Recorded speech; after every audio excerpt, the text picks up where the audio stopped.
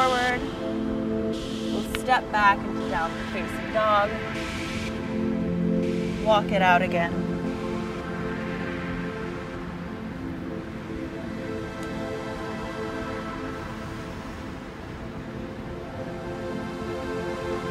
Step one foot in between your hands. Come into a runner's lunge.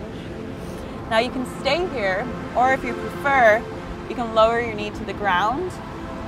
And as we progressively get a little bit more stretch in the muscle, we can grab the back foot for a deeper stretch. Breathe into it here.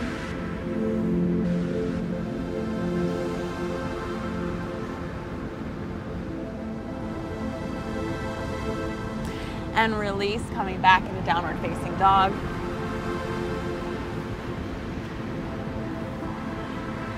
And then the other side.